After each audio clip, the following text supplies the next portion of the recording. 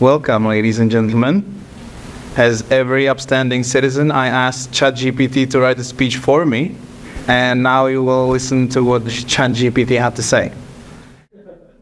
Ladies and gentlemen, distinguished guests, and fellow enthusiasts of economic thought, welcome to the grand celebration of intellectual brilliance and free market principles.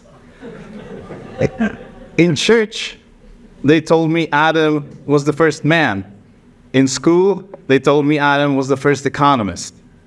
Tonight, we gather under the sparkling lights to commemorate the true giant of economic theory, the legendary Adam Smith, on the occasion of his 300th birthday. Hosted by our Prague-based Czech think tank, the Liberální Institut, this event, the 26th annual lecture, is a tribute to the enduring impact of Adam Smith's ideas, which have shaped the world as we know it today. As we embark on this joyous journey through time, we are reminded of the invaluable contributions of this Scottish philosopher and economist who dared to challenge the status quo. Tonight, we pay homage to the genius behind the Wealth of Nations and the theory of moral sentiments, masterpieces that continued to enlighten and inspire generations of thinkers. Adam Smith's keen observations, profound insights, and unwavering belief in the power of individual freedom have left an indelible mark on economic theory, politics, and society at large. In true Adam Smith fashion, we aim to foster an atmosphere of intellectual curiosity and lively exchange of ideas. So, grab a glass of your favorite beverage, engage in enlightening conversations, and allow your minds to soar as we explore the world through the lens of free markets, individual liberty, and the invisible hand. But fear not, dear attendees, for tonight is not just about profound discussions and deep contemplation. We invite you to indulge in the spirit of celebration, for birthdays are meant to be joyous occasions. Let laughter fill the air and revel in the merriment as we toast to the legacy of Adam Smith, a man who revolutionized economic thought without losing our sense of humor. As we commemorate the birth of this intellectual luminary, let us also reflect on the relevance of his ideas in our modern world. From the bustling streets of Prague to the farthest corners of the globe, Adam Smith's teaching continued to guide us towards greater prosperity, self-reliance, and societal progress. I was an exchange student once in China. Even there, they had Adam Smith's statue in the university library, or Adam Smith's statue, I should say. No matter what script you use to transcribe his name, no matter what language you use to talk about him, he remains a person to talk about, to sing about, to tweet about, to TikTok about, or to lecture about, as we are about to witness. So, ladies and gentlemen, let us embark on this delightful journey together, a celebration of ideas of freedom and of the extraordinary intellectual legacy of Adam Smith. Tonight, we honor a man whose brilliance continues to shape the world, and in doing so, we embrace the boundless possibilities that lie ahead. Cheers to Adam Smith's 300th birthday and to the enduring power of ideas that transcend time. Now, before I give the floor to other speakers, a couple of organizational points. We will hear short introductory remarks by various speakers, who I will introduce before the talk, and then we will hear the annual lecture delivered by Professor Daniel Klein, which will then be followed by a Q&A session if the time allows it, because the band would be really upset if I didn't give them more time. Afterwards, we'll go back to the backyard where we will have a toast and a cake and stuff like this, and I will give additional instructions to that after the lecture. Now I will give the floor to Mr. Jiří Schwarz, who is the president of the Anglo-American University, which is one of the sponsors of the books that we published this year by Adam Smith. And I am very bad at history, so I had to Google when the unification of England and Scotland took place, because I wasn't sure if we were making a faux pas, having an event to a celebration of a Scottish philosopher at an Anglo-American university. So I learned, and I'm happy to be corrected afterwards, that it was shortly before Adam Smith was born that the unification took place. And a previous laureate of our annual award, Daniel Hannan, writes in one of his books that it used to be more common before to refer to the whole of Great Britain as England. So I hope that commemorating Adam Smith at the Anglo-American University is not a big faux pas, and I give the floor to you.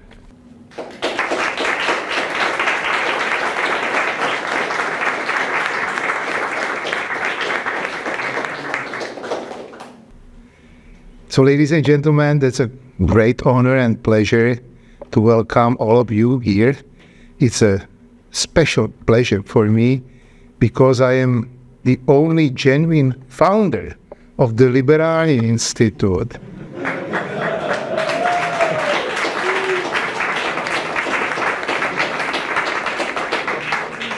Being still connected with the Liberální Institute, being invited for events of Liberální Institute.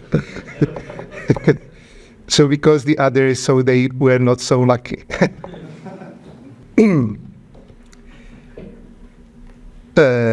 Just let me remember the year 2001 when the Liberální Institute published the Wealth of Nations by Adam Smith. That was original translation by Liberální Institute, because the former Czech edition was from 50s,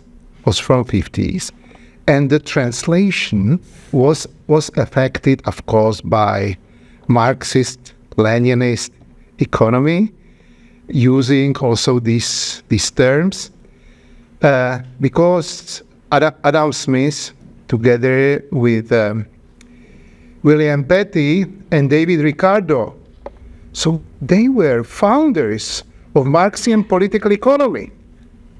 Maybe so it's new information for you. But it was something what was in the textbook, in the communist textbook of economics. In 2001, at the launch of this book, we invited Lord Harris of High Cross, Ralph Harris, the founder of Institute of Economic Affairs in London. That was the first institute of this sort in Europe. And 2 or 3 years after we translated Theory of Moral Sentiments, it was incredible work of our translators, and this book, so I think, was extremely important for understanding Adam Smith's work in the Czech Republic, because it is not only this invisible hand. So there is morality, because Adam Smith was a moral philosopher. He's not economist, but moral philosopher.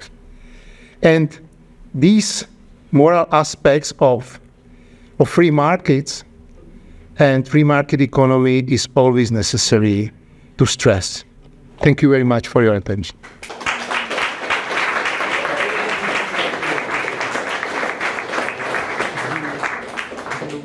Thank you. I will now give the floor to Mr. Dr. Luděk Sekyra, who is also one of the sponsors of the 2 books that we republished for the 300th anniversary of Adam Smith's birthday this year. Both the Wealth of Nations and the Theory of Moral Sentiments got a new edition this year, and he sponsored them, and he wrote the Czech foreword to the Theory of Moral Sentiments. You have the floor.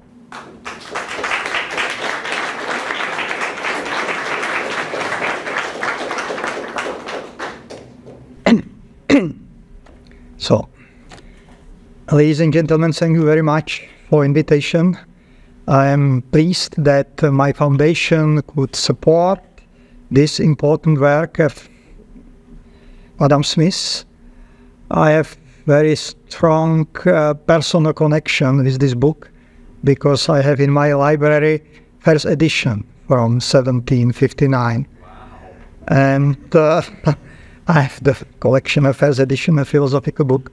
And my foundation is one of the leading supporters of moral and political philosophy, not only in Europe, but in the world. We have strong connection with Oxford University. We created or recreated oldest professorship philosophy at Oxford, which is now called the Sekyra and White Professorship of Moral Philosophy, established 1621. We have very deep cooperation with Harvard University. We supported in last 2 years 2 big conferences on John Rawls. And we also have the Center for Philosophy, Ethics and Religion at the Schwarz University in Prague. Adam Smith is one of the most important figures of extraordinary intellectual effort that was the Scottish Enlightenment. A student of the moral philosopher Francis Hutcheson and David Hume, he was clearly one of the most influential British philosophers of 18th century. Throughout the history of ideas, we don't find many figures with both a marked impact on ethics and a fundamental impact on economics. In his book, Theory of Moral Sentiments, first published 1759, he developed an extremely original manner the center or concept of sympathy, which we also find in the work of predecessors such as Shaftesbury, Hutcheson, and his colleagues and contemporaries such as Hume. For him, sympathy is a moral sentiment, a kind of reflection of feelings, passion, and the state of others, which approaches those others are mirrored in the consciousness and ideas as precondition of the sympathetic relationship towards them. This is the foundation of Smithsonian moral theory and draws us closer to the healing consolation of the mutual sympathy. In this interpretation, sympathy includes not only compassion and togetherness, but also the idea of market, intermingling with the broad-based empathy. The second important concept of Smithsonian moral philosophy is the impartial spectator. His stance is an expression of the moral standards, and in the first edition also in consensual values and social status. Smith was acutely aware of the disillusion with the social dynamics of rapidly emerging capitalism, and this led him in the sixth and final edition in 1790 to a transformation of the impartial spectator in his words, the man within the breast, who became a representative of virtuous view. Smith knew chosen one face the growing marketplace of desire, which represented the birth of consumer society at the tail end of the 18th century. Concept of impartial spectator is extremely influential in moral philosophy. Thomas Nagel, one of the leading moral philosophers at New York University, published the book View from Nowhere, which is deeply influenced by the concept of impartial spectator. The ideal of individualistic agrarian capitalism produced by enterprising individuals started to fade away. Smith saw the surreptitious seeds of erosion of his model, which was so admired by liberal economic elites of 20th century, such as Ludwig von Mises and Friedrich August von Hayek. This also strengthened his mistrust in large trade and joint stock companies with monopolistic tendencies, especially the East India Company.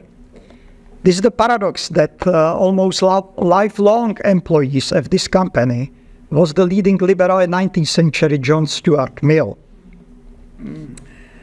The liberal critical reflection of the rapidly developing capitalism found strong expression in throughout critique by Marx, which reached a fundamentally erroneous conclusion. However, recently a wide-ranging response in this sense was awoken by the Thomas Piketty comprehensive critique of capitalism's tendency to produce asset inequality.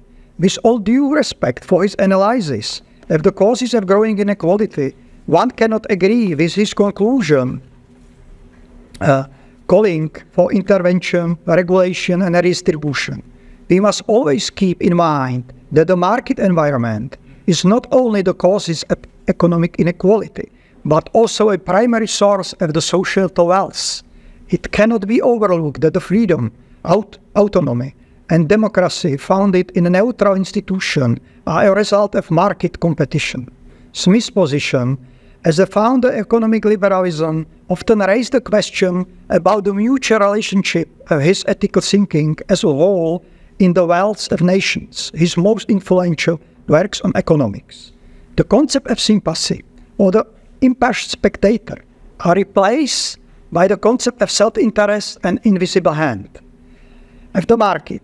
In this work, self-interest is stronger than the altruism and entrepreneur's selfish interest in profit, in turn satisfy the needs of the members of society. This apparent contradiction led several commentators to the conclusion that his work has two completely different sides, that he arrived at a radical change in his perspective of social reality. Nevertheless, on the closer inspection of his work, we can see incoherence of the thought, since economic concept cannot be properly understood without an ethical context. I believe that the link that connects the two is the prudence, Smith's most important virtue, not only an expression of the self-interest, but a precondition for sympathy. As a rule, only the satisfaction of one's own self-interest opens up possibility for sympathy with the needs of others and ability to care for them. Prudence is a characteristic which allows for the options and opinions of others. It is characteristic which oscillate between selfish, self-love, and benevolence, as kindness, affection, and tolerance. It is a symbol of the tension between the market environment and moral attitudes. Thus generating societal movement, prudence is also a source of legitimacy for spontaneously established norms and principles which have a generic regulatory function, both in ethics and in economic environments. A prudent person can be both canny businessman and benevolent and generous patron, a moral person, standard creator, and is an impartial founder, a framework for the invisible hand of the market. The latter not only coordinates individual choices and neutralize conflict, but also molds individual into social creatures. In this interpretation, the market takes us out of the isolation which spontaneous allocation of resources and the fulfillment of needs mixed with the interaction of entities who are in competition with each other, yet express mutual sympathy. Prudence can be approached as a steps towards something more structured, which I call ethics of wealth, ethics of surplus, which should evoke not only pleasure, but responsibility and empathy. This highly desirable line of reasoning which deserves to be developed as it offers a liberal value approach as an alternative to the compelling yet dysfunctional egalitarian models. In contrast to one-dimensional world of private economic interest, they will be drawn in by the original moral reflection on human relationship and attitudes. The breadth and the depth of the Adam Smith's thematic scope is astonishing. For me, he and David Hume are the most inspirational of the British moralists, and alongside with Kant, both have profoundly influenced my own ethical thinking. I recommend all of you this book for inspirational study. Thank you.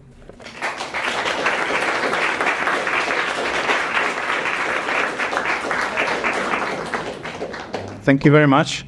We have another sponsor of the books, Mr. Rostislav Plíva. Please join us and tell us some wisdoms that you learned from the books otherwise.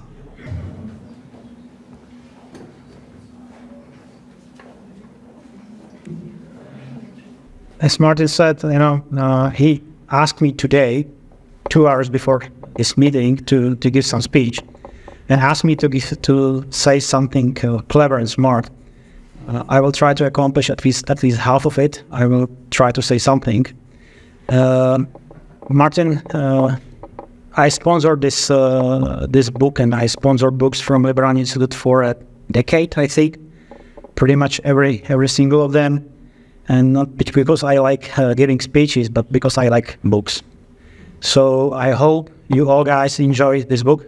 I hope Liberální Institute will keep publishing more and more books.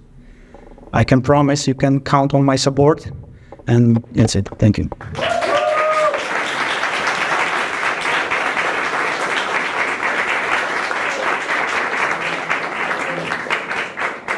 Thank you, and we will hold you to that. And to officially introduce Adam Smith and today's lecture on behalf of our institute, I would like to introduce our chief economist, who finally came from America, Mr. Jiří Nohejl.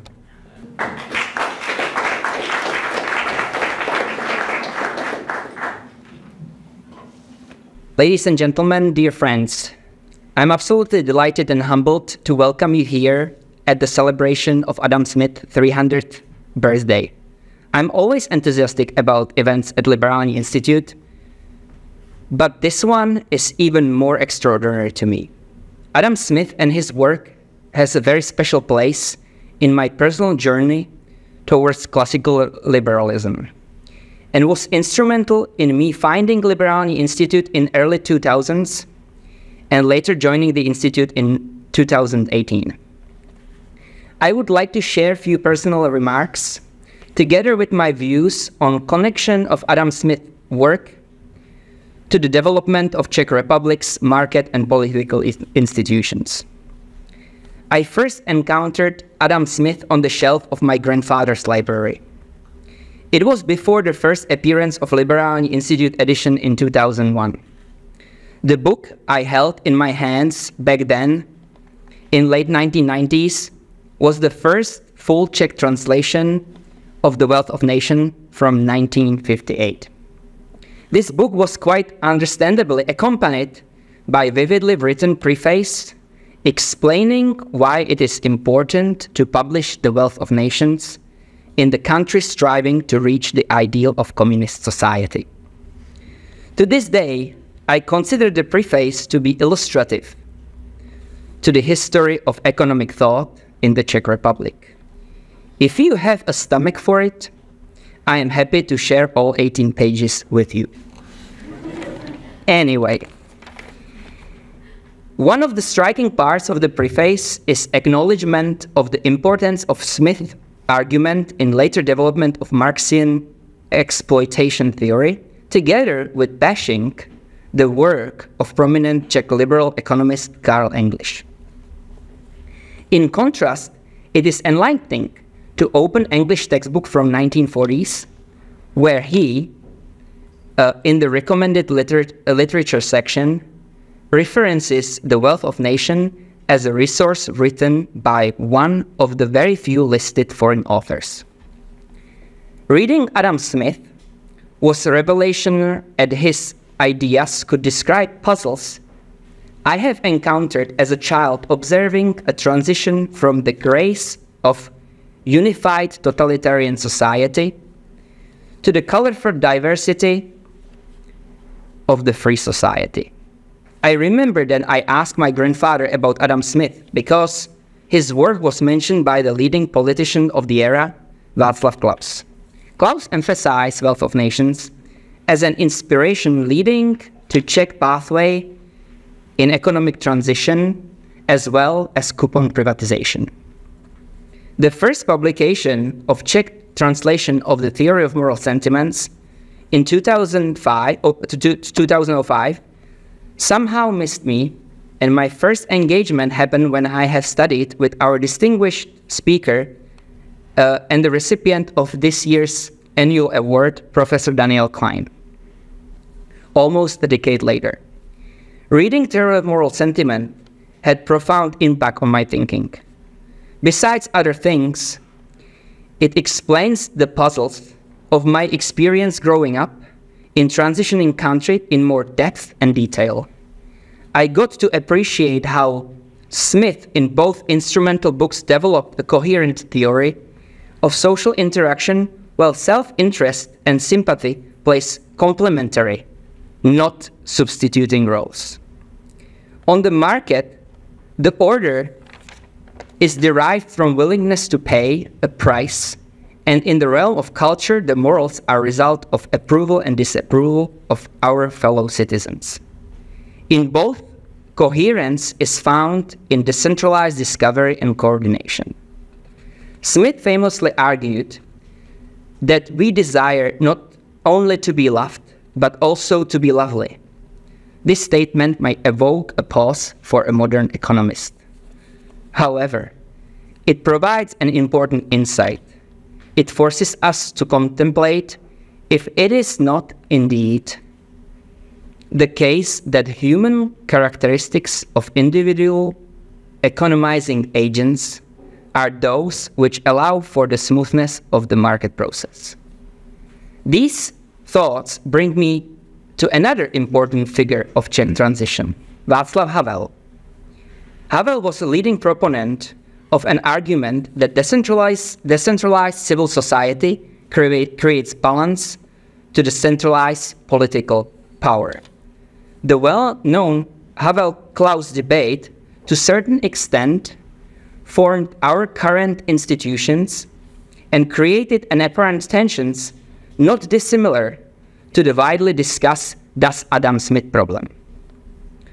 This then encouraged a question: are the theory of moral sentiments and wealth of nations in contradiction? I don't believe they are. The thoughtful reading and implementing of Smithian ideas as an intertwined system of market and morals can bring us to a better perception of social issues through the perspective of, to use Vernon Smith's phrase, humanomics. Years have passed, and we did experience ever-widening gap between arguments for profits and markets and arguments for morals and civil society, instead of classical liberal synthesis of the two. Recent political discourse is driven by struggle between simple populism on one hand and sophisticated technocratic governance on the other. I perceive the work of Adam Smith more important now than ever. With new editions of Wealth of Nations and the Theory of Moral Sentiments, we are encouraging Czech readers to contemplate Smith's work as a true synthesis of interconnected networks of interested and disinterested commerce, where sympathy and self-interest are two sides of the same coin, emphasizing Smith's warning, which penetrates through both of his celebrated works, that power would nowhere be so dangerous as in the hands of a man of systems who has a folly and presumption enough to fancy himself fit to exercise it.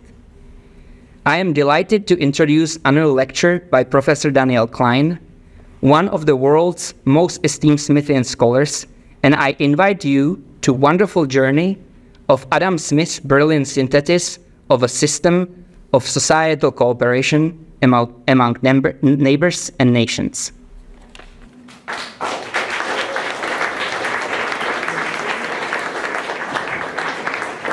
Good evening, everyone. It's a great honor to be here. I find myself in tremendous sympathy with all of the preceding remarks.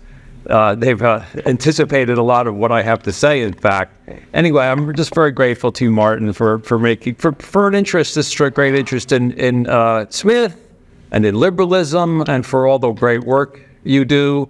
You know, I come from America, and some people are saying, make America great again, MAGA. I say MELA, make Europe liberal again. How's that? MELA is the way to put it. All right, so I hope this will work for us. Let's see, that looks good. And I don't have a screen here, so I apologize, but I'm going to be turning my back just to see what we're talking about quite a bit. But so it is the 300th, and not only is it the 300th year, but it's the 300th month. He was born this month. And it's actually, is it going to show up there? Oh, that'd be cool. That'll be very helpful. Yeah. He was born, on his gravestone, it says June 5th. But there was a calendar change, 11-day calendar change in 1752. And so it's actually June 16th, according to our counting. Okay, so I think that's, a year is a year to us. So June 16th, I guess, is the birth date, the actual 300th birth date. Yeah, Jerry indicated I do work on Adam Smith. So in some ways, you know, you can think of me as an intellectual historian who is here to say some things about what Adam Smith thought. I want to say that I'm also very Smithian. So in other words, I believe in Adam Smith. So when I say, here's what Adam Smith thought, basically I'm also saying, here's what you should think, okay? So it's both, okay? I can see here we got it. You guys did a great logo for this evening. So I want to show you this. This is a picture of GDP per person from the year 1000 to 1750. It's pretty flat here, as you can see, right up to about 1750. And then bang, look at that. And we've got the world, Europe, the US, they all go up quite dramatically. That's something to explain. That's something to explain. And there's different ways to explain it. A lot of different people offer explanations. And I want to offer an Adam Smith explanation, which is that he brought about different ways of thinking, which led to different ways of doing business and commerce, and different ways of doing public policy.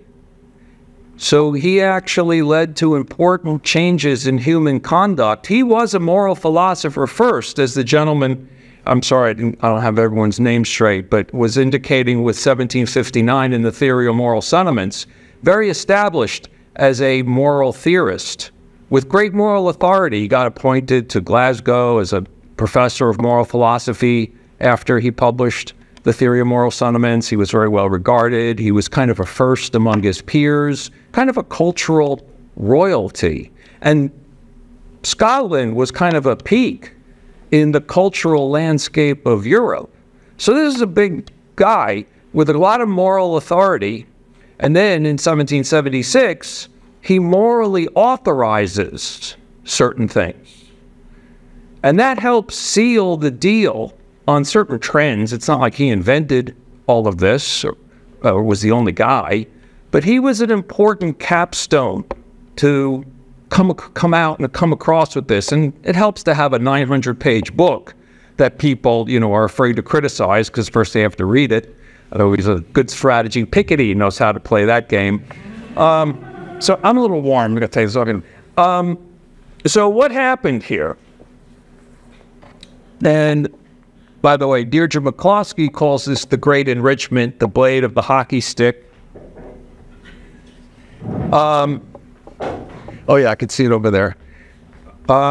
Yeah, by the way, so those dates there, he died in 1790, just shortly after the French Revolution gets started.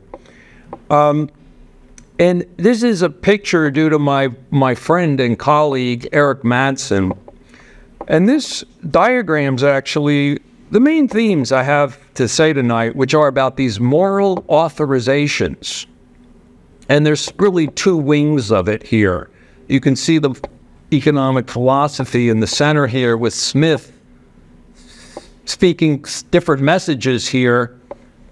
Here, the moral authorization is saying, pursuing honest... Could you take the microphone up to the... If you... Okay. Sure. Should I do that? Okay.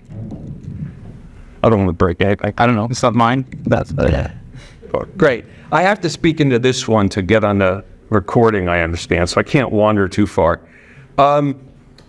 So this one here is about honest income. honest income, money, wealth. And he said, you know what?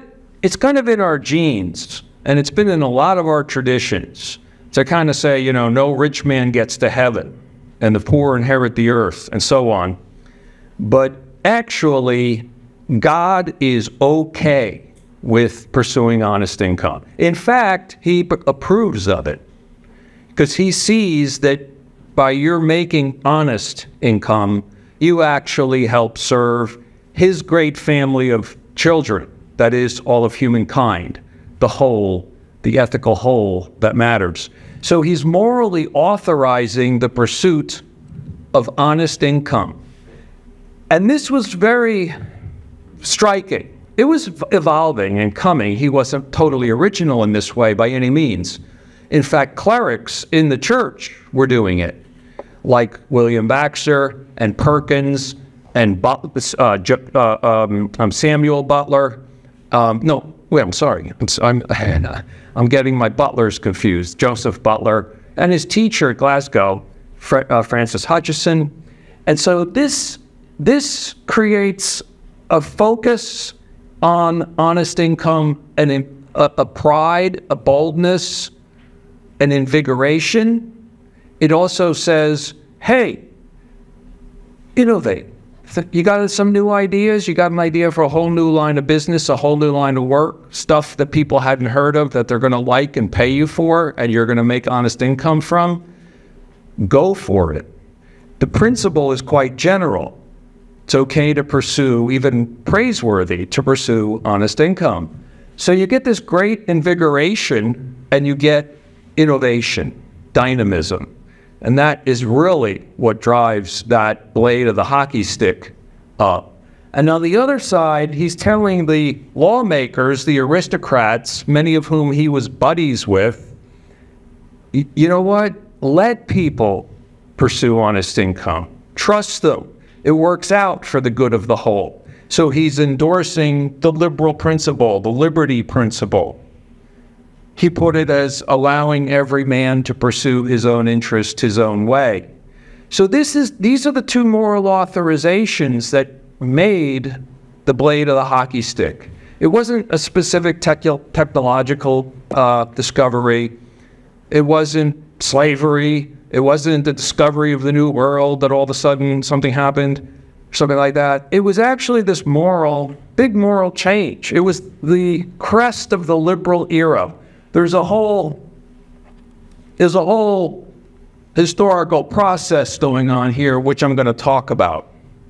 And then this really kind of gels and crystallizes and goes public, so that now everyone in the marketplace feels emboldened to vigorously pursue honest income and to innovate.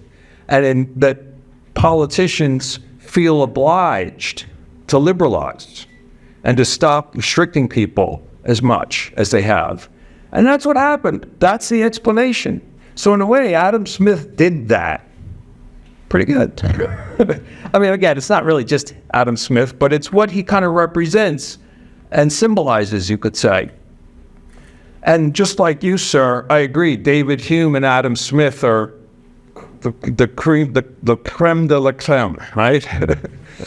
I also like Edmund Burke a lot too, by the way.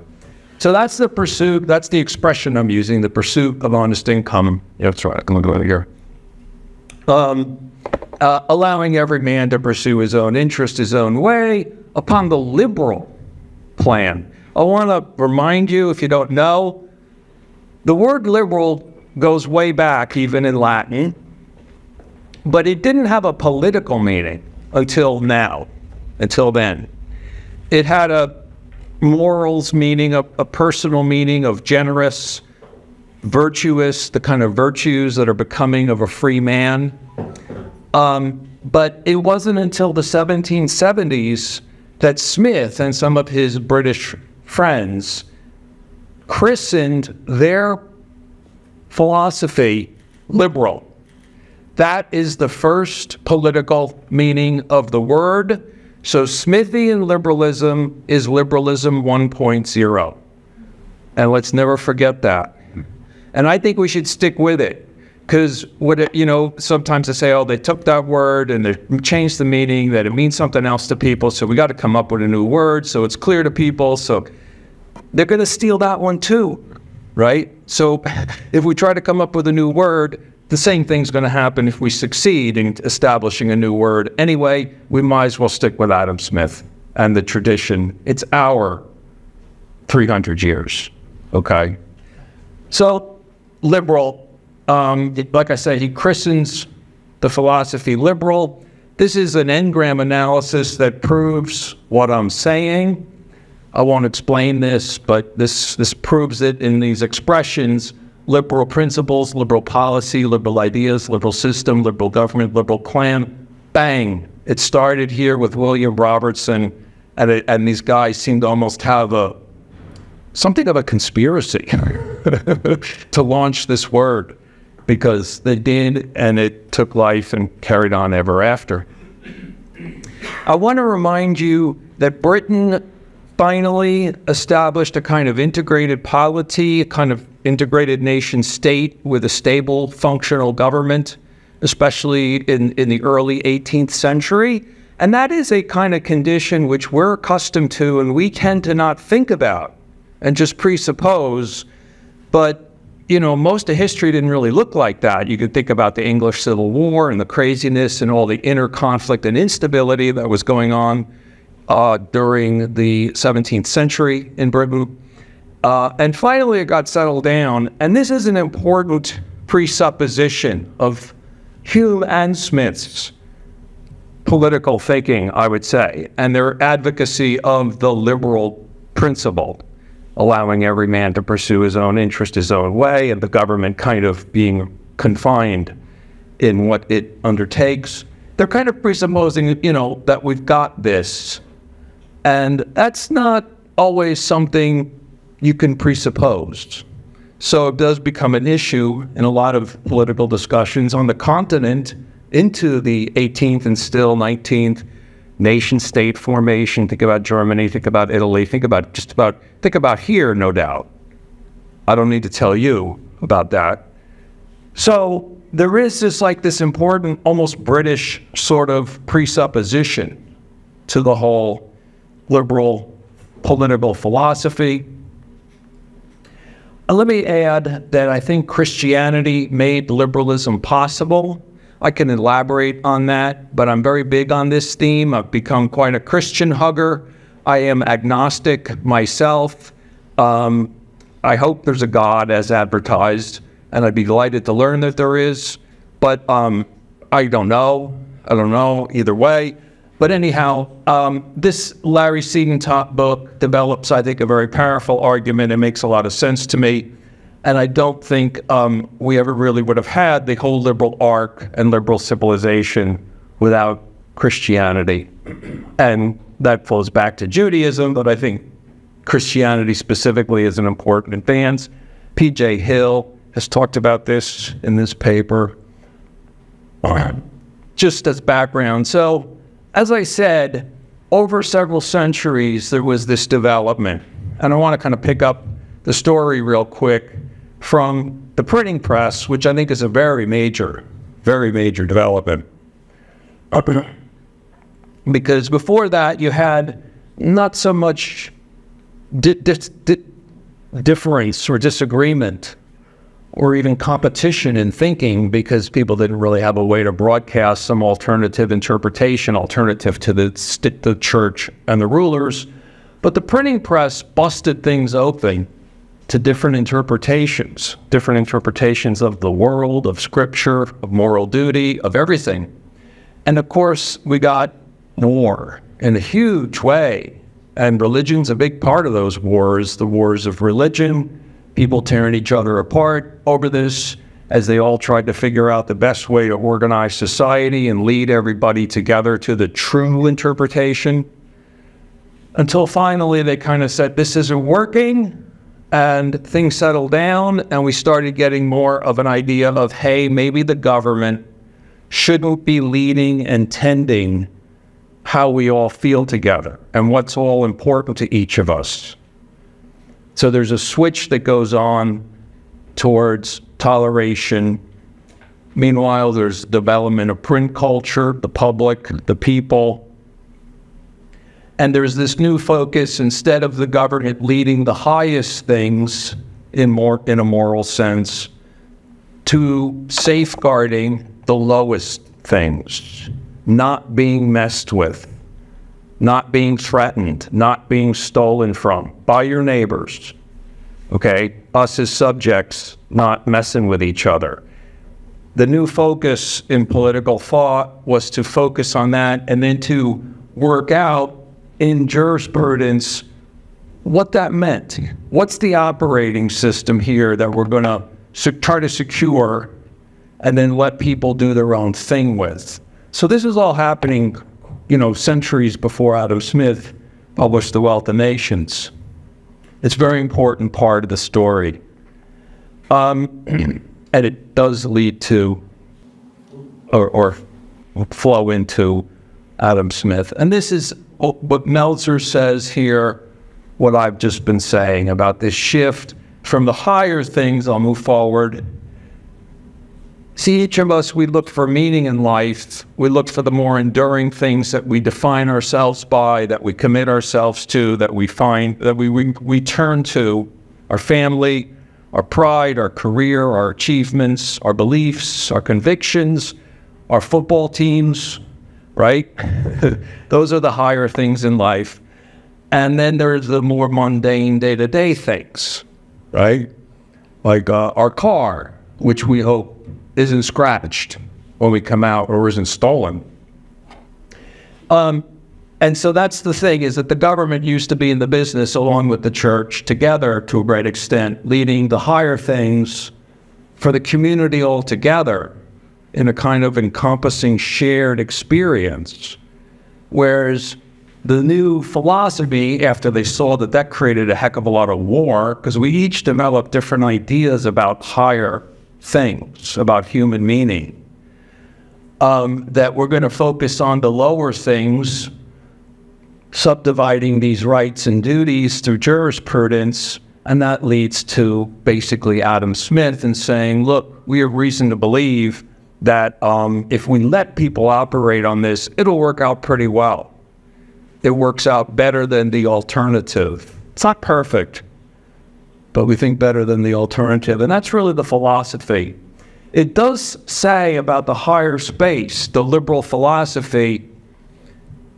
I mean, all of us do speak to people, if we speak as liberals, trying to persuade them, don't find your meaning in collectivist politics. Don't make that your religion. So we do say to that person in their higher space, don't go over here. Don't go over here, okay? But then that leaves all of this, and we don't really have very specific advice there. That's about people's own pursuits. It's their responsibility. And a lot of people don't like that responsibility, which is one reason maybe they're not always that receptive to the message. But we do monkey in that sense with the higher space by saying, don't go over there at least. It leaves the rest open. And in that sense, we do care about the higher things, the sacred things. We're often accused of forsaking virtue, of forsaking the higher things. And I don't think that's true, and I certainly don't think it's true of Adam Smith. But it's also true that Smith and liberalism per se doesn't give specific guidance to the individual up there. I say it's better than the alternatives. It's not based on some specific maxim. Now, in Smith's morally authorizing this message, it's okay to pursue honest income. Again, what does it mean, honest income? What do you mean by honest, especially? And that's, again, where this jurisprudence stuff comes in and which he flows out of. Here's his teacher here, Francis Hutcheson, who also did a book on natural jurisprudence. And as Buckle argues, it's very appropriate to make Hume part of that natural law tradition. Maybe you agree. And that's been somewhat controversial, but I think it's right. It's just that he's a very creative type of natural law thinker. So here's another kind of historical look at this. You've got the natural jurisprudence people and political theorists there, and you got Hume and Smith here, who are quite alike. The word liberal coming forward in Smith's day, specifically the 1770s, and we can extend that backward and kind of call those other people proto-liberals, perhaps. But there's a much longer arc than just like Adam Smith made it happen in the 18th century. And this was his first book, A Theory of Moral Sentiments. It treats the virtues you are to practice, and it includes all the virtues of beneficence, friendship, charity, fortitude, courage, prudence, as you noted, and so on. And all of those virtues, he says, are very subtle and depend on a sense of propriety that you feel in the moment, kind of like you feel whether it's a good movie. Do you have a formula for a good movie? No. It has rules, but they're not precise and accurate rules. They're loose, vague, and indeterminate. You couldn't even really explain them. But you do have definite opinions and judgments about whether a movie is good. And that's the way it is with almost all the virtues, except one. This is the impartial spectator, by the way. I'm going to skip that because that's complicated. And in the interest of time, we can come back if you like. But except one, commutative justice, rules of person, owning your person, respecting actually the integrity of your physical person, not punching someone in the face. Property, as he says here, possessions and property. And finally, promises due. That's keeping your promises, fulfilling your contracts. And those develop to be precise and accurate. Okay, we know whether someone scratched our car. We know what it means to scratch a car, to damage property, to steal property, to punch someone in the face. That's not so complicated and subtle and a matter of opinion. It's precise and accurate. And because it's quite clear, we can enforce against it with force. With force. And we do. Even among private citizens, we do. We defend ourselves. We punch back. Justifiably. So this is a very special virtue. And this is what the jurisprudence guys are talking about to a great extent. What makes commutative justice? What is the stuff that's covered by commutative justice? Commutative is one of several senses of justice. What is the stuff? Whose is it? Whose is it? What makes it yours rather than mine? Or is it perhaps nobody's? Maybe it's unowned, like the atmosphere, or maybe some water in the ocean. That's what Hugo Grotius started writing about. The ocean is unowned, and no one has a right to exclude us. The Portuguese don't have a right to exclude us from the East Indies, and so on. And what counts as messing with it? When have you violated a contract? When have you damaged someone's property? When have you hurt somebody's person? And all of this is understood within historical context, but there is a uniformity among history. For any societies that get anywhere in the world, you're not going to get anywhere as a society, you're not going to even survive if neighbors are messing terribly with each other's stuff. If we're all stealing each other's stuff all the time, no one's going to develop and accumulate stuff. You're not going to invest without the confidence of being able to secure the fruit of your investment. And so there's in history a uniformity about the community to a great extent, respecting each other's stuff defined in this way. And that's like an important lesson and an important source of this kind of justice. Okay? Now, as Pocock pointed out, this was happening in the 17th century, people talking about all this. the child of this is liberalism, because it gets flipped around and people start saying, yeah, so we should not mess with each other's stuff. The government should not let any of us mess with each other's stuff. Oh, and you know what? Maybe the government also shouldn't mess with our stuff.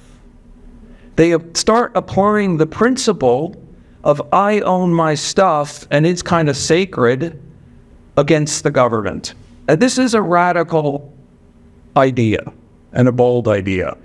Now, liberty is the flip side. Remember, commutative justice is others not messing with your stuff. And commutative justice, is the duty of not messing with other people's stuff. Flip that around, others not messing with your stuff. When we speak of the superior-inferior relationship in a political sense, that's liberty. That's the modern idea of liberty. And as Human Smith said, it is a modern idea.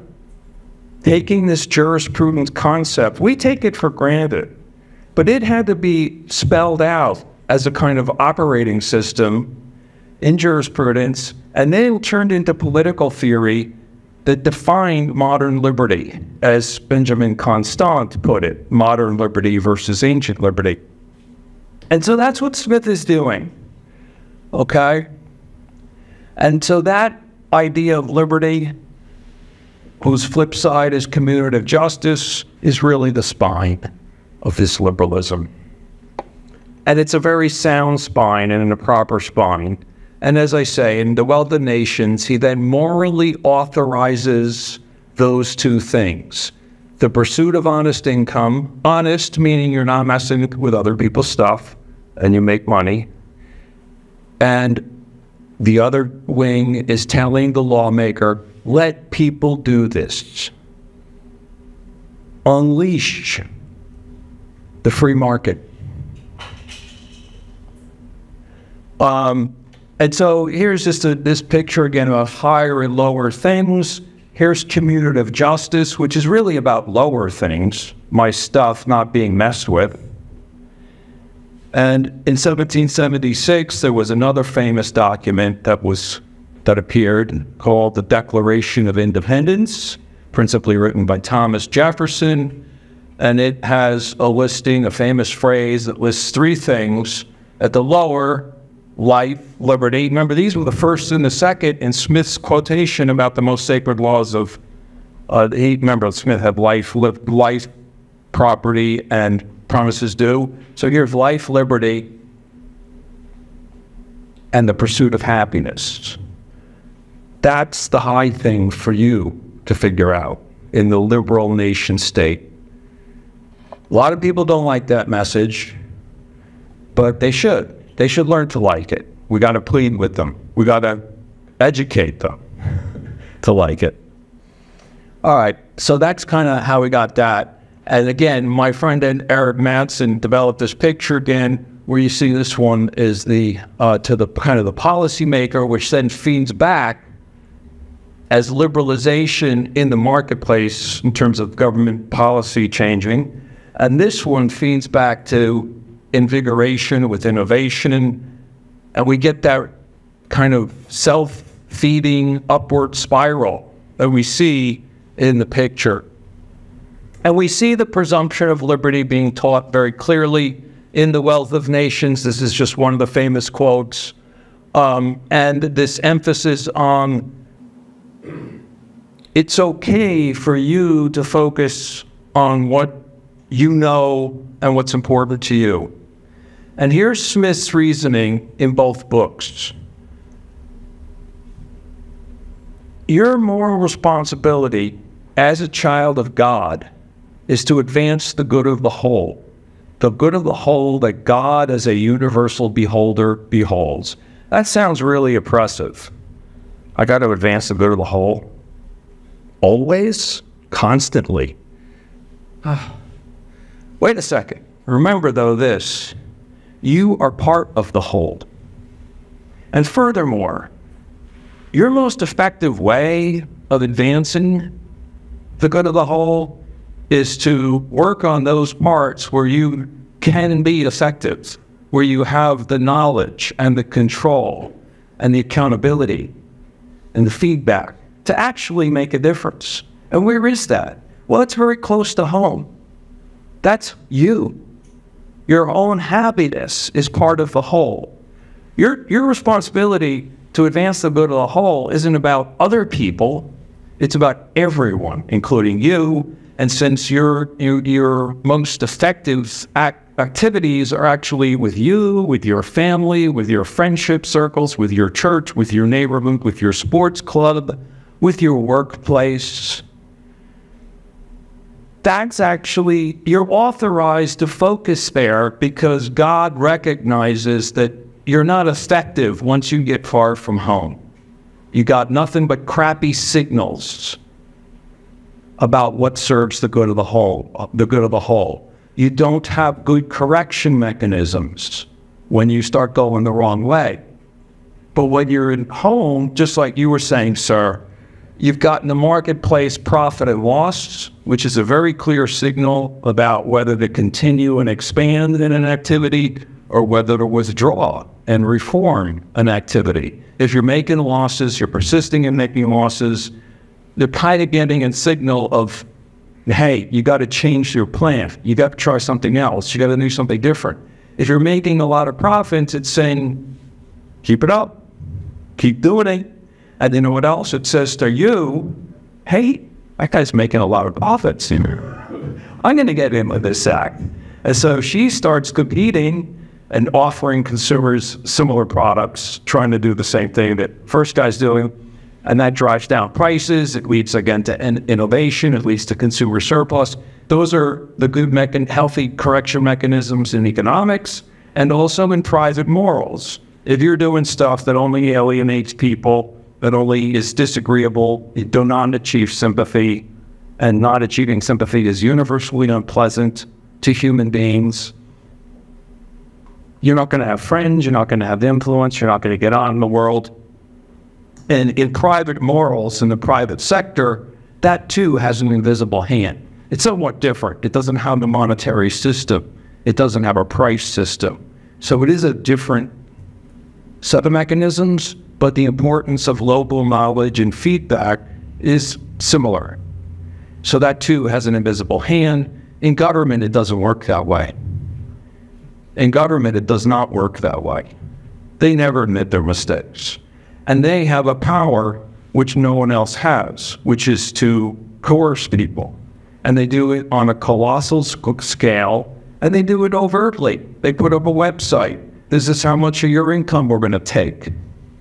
And if you try to stop us, we're going to point a gun in your face. And they put up a website about all these other restrictions that limit competition for their favorite friends and allies or for themselves. And they created printing presses of their own monopoly money, which is another way they support their activities, which we cannot do. So in politics, Smith said, there's not the same set of healthy mechanisms. And that's why we cannot unbridle ambition in politics. That's why politics still needs so much conscience and virtue. Whereas you can tell a guy in the marketplace, a businessman, pursue honest income, keep it honest. And you know, you can be pretty confident you're going to be on the right track in God's eyes. But you can't tell a politician, be ambitious. There's no simple way to just, the guy to stay ambitious and stay right by God in politics, because it doesn't have the same set of mechanisms. Okay, so this is what he's saying here from the Wealth of Nations. He also says it in the Theory of Moral Sentiments. There's a great deal of dynamism that comes from the liberal plan.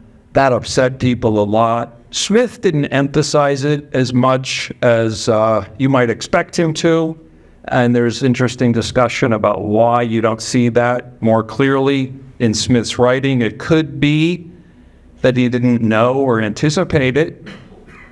Dynamism, innovation, disruption, disjointedness, fragmentation, confusion, breakdowns of community. The liberal plan does lead to a lot of this. Very dynamic and market and social experience. And of course, that became a big source of complaint after Smith, when people experienced the free market. So why didn't Smith recognize or discuss this? Maybe, again, he didn't anticipate it and mount the argument to withstand it. Maybe he had an idea that that would come, but he didn't want to scare off the people he was trying to appeal to. He didn't want to say, this is going to be scary, but I want you to sign on to this.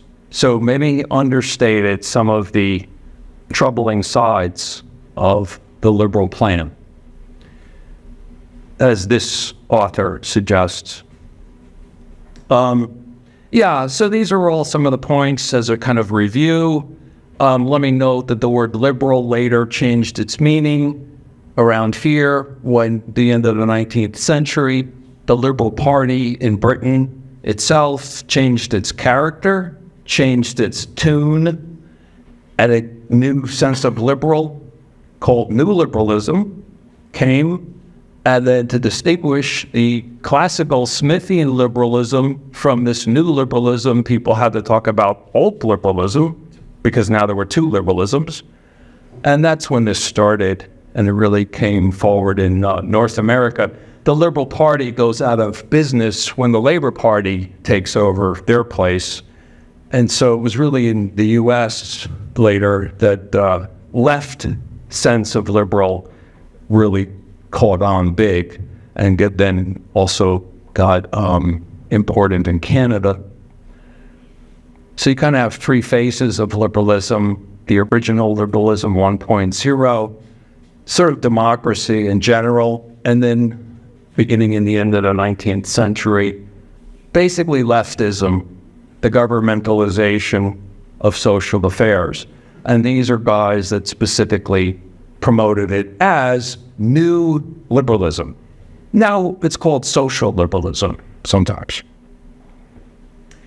I do think that while we're talking about what the policies should be, that the lawmaker makes, Smith's very pro-liberty, pro-liberalization, but I do want to point out that in terms of what? In terms of the structure of government and its constitution, he's rather conservative in many respects. So I do think conservative liberalism is a sensible term for Hume, Smith, and Burke. I elaborate that in that paper. So these are all perennial points. You know, we're still human beings. Human nature has not changed. Those points about you're part of the whole. How do you help? You're morally obliged to serve the good of the whole. How do you do that? You serve the parts that you can make better. And that's close to home. It really is. And that's why you want to authorize people to focus on where they're effective. And furthermore, in this bigger world, the modern world, we're not in the band anymore. You know, our ancestors 10,000 years ago were in little bands of 40 people. And that inheritance is still in our genes. And that was a small little experience where common experience and knowledge about the good of the whole was quite apparent. After all, it's just 40 people. All you care about is your band. But now we care about all of humankind, or at least our consciences make us align to that, even if we don't really care, which is understandable because we're human, and Smith pointed this out. So when it's such a big whole and a complex whole, we can't recreate the band approach, which means government is not going to work. These big plans for the government to make the whole so much better and bigger simply is not possible because of knowledge problems, because of incentive problems, and so on. So what Smith is telling us from the 1700s is still completely relevant today. And it's just a crying shame that it's not more popular and influential, but it's alive and well, and we're celebrating it here, and that's super. And thank you for your attention.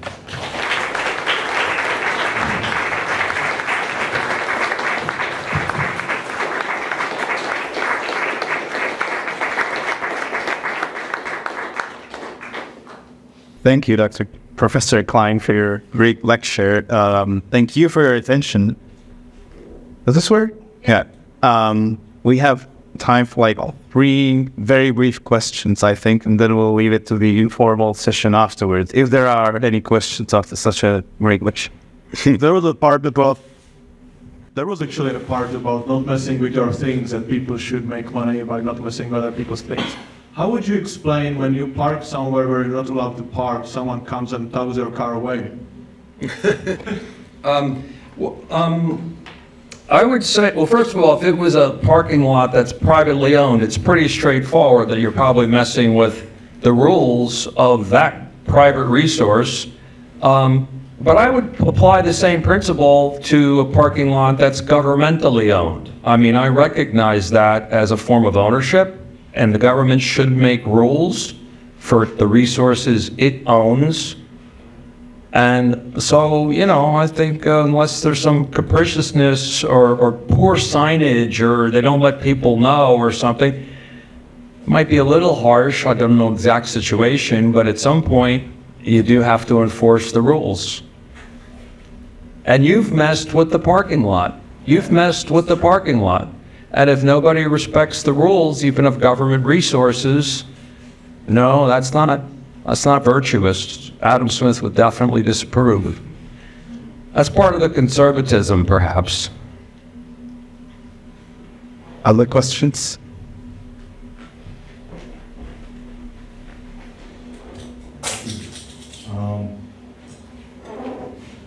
I wonder what you said, you are morally obliged to serve the whole, right? That's the paraphrasing what you're saying. You're morally obliged to serve the whole. The good of the whole. Right, good of the whole. If we read not just the political programs of the socialist parties, but I think also the conservative parties, so-called right-wing parties, I think we would find everywhere things like solidarity, common good, social welfare, and everything. And from that, one would imply, why is politics so corrupt? You know, we sort of like, we sort of like the ideas, you know, they're all about common welfare and good of the whole, and this private interest is sort of suspicious and whatever. So one would imply, so the problem must be in politics, right?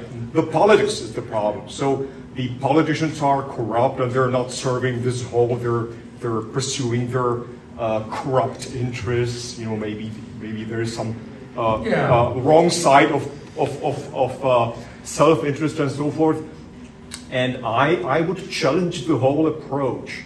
I would think, what if it's not just, what if it's not that we have the right morality, which we see everywhere in these programs, right ideas about what moral is, and only politics is corrupt? What if the morality is not right? What if the right morality is not to serve others as a primary I said it's not serve others. It's not serve others. Serve the whole. That's serve the whole, yeah, and you're part of the whole. So, you're part of the whole. All right, but it's not the pursuit of private rational interest in the first place, right? It's not that. It's serving the whole, whatever you call it, social effort and everything. So I would ask, shouldn't we pause and think about, was Smith right in, first of all, fully embracing Hume's morality,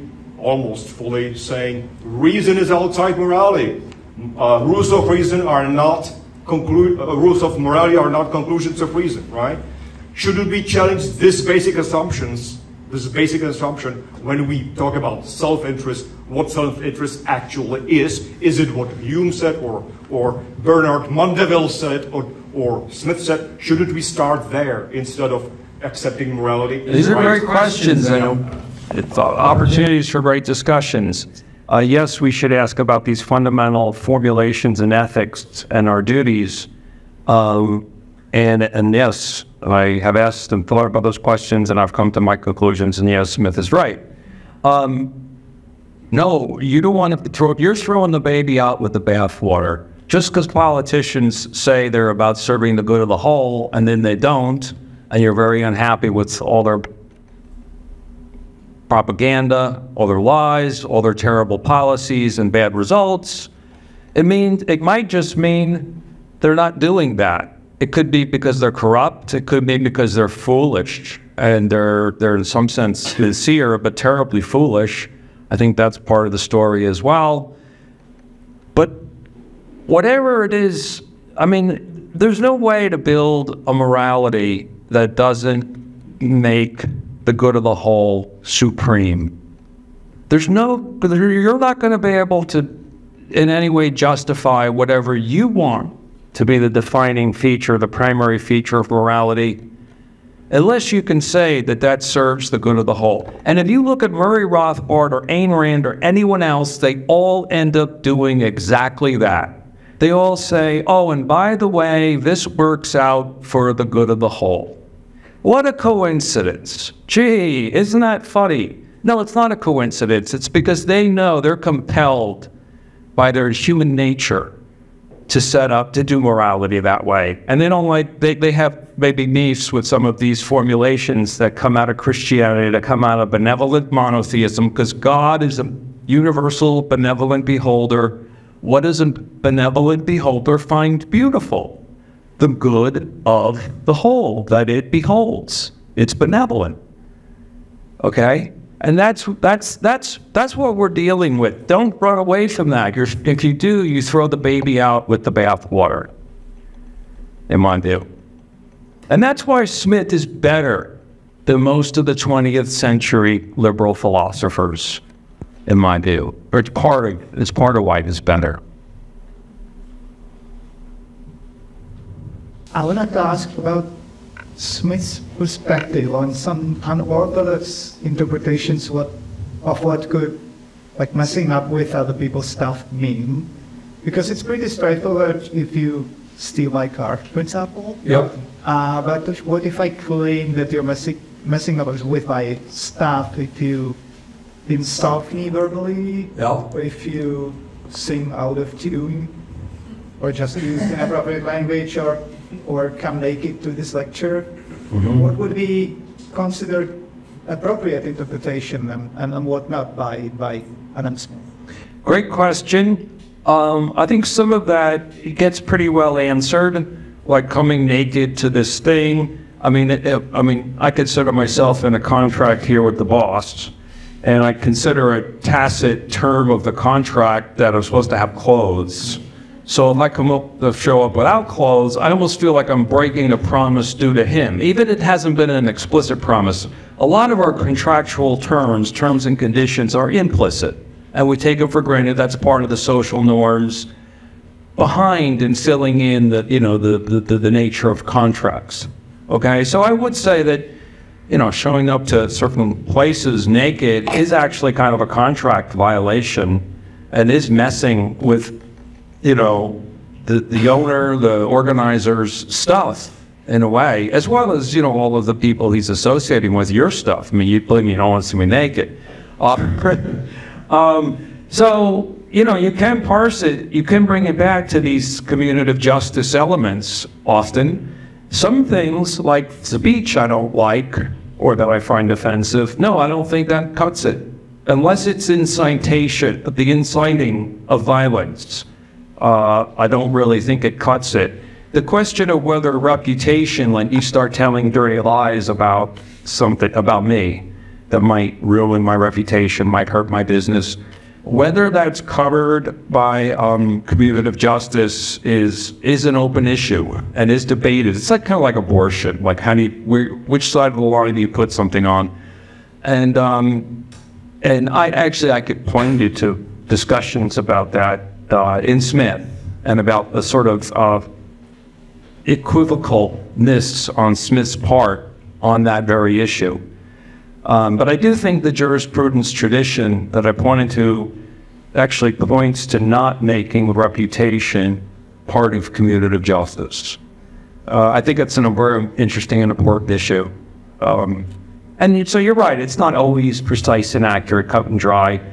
As I said, it varies in history and the community, and to some extent we defer. What's really important is liberty, and it's like, okay, however the community sees it between neighbors, however they parse it, we want to take that parsing and apply it to government and define liberty, therefore, as the government also not messing, according to that community standards for neighbors.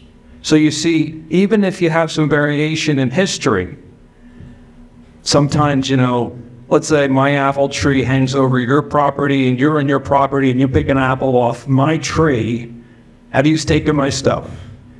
One community might say this, one community might say that. Fine, but the point is that whatever the rule is, the government, when it's violating, when it's doing something that would be a violation if a neighbor did it, it's a violation of liberty, which doesn't mean it shouldn't ever be done. It's not an absolute rule, liberty, but the presumption should be against it, the presumption, just like the presumption of innocence. It's not that every defendant is innocent. Some of them are guilty as hell, but the presumption is they enjoy, and the burden of proof is on the prosecution to prove that they're guilty. Thank you. I hear there are a lot more people outside actually for the party than they're here, so I still have some official things to go through, but we will go through them downstairs. I have one thing that I cannot do downstairs, so I'll have to show it to you here.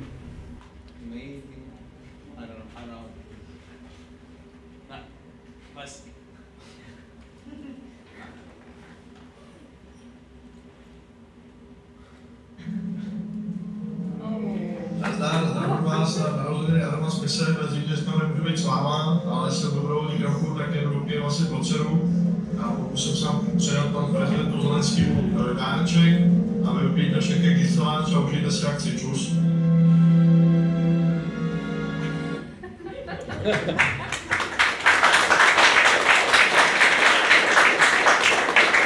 So this is our colleague who was supposed to be here, but he apparently is going to be awarded the Volunteer of the Year tomorrow in Kyiv, and he encourages us to drink all the beer. And we'll now move outside and continue with very brief official things, and then we can party until the morning. And talk. Yes, thank you very much. Thank you for your attention.